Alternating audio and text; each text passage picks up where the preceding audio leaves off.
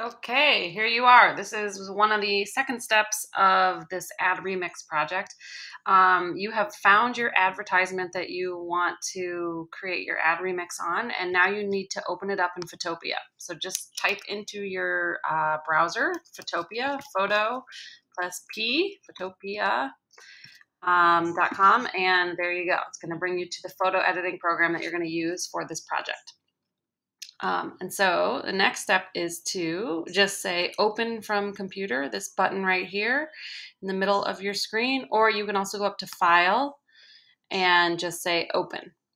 Okay, for the sake of this, I'm just going to click open from computer and I'm going to find my file. Your file should be saved in your documents in your MMA folder. So for mine, my MMA folder is saved right here. I'm going to open it up, double click. There's my advertisement right there that I'm going to be remixing. So just click on your ad and say open.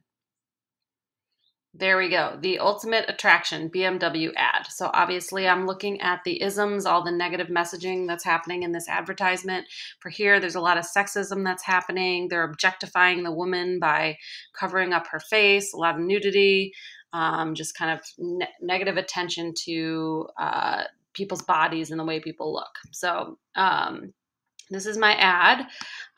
You can do a couple things to start. There's this magnifying glass down at the bottom. See, these are all your tools over here on the left-hand side that you're going to be using for this project. Click on the magnifying button right there. And if you just tap on your screen, you're going to be able to zoom in or out. You can zoom in by clicking on the plus button or the negative button. If you click on the negative button, that's going to allow you to zoom out.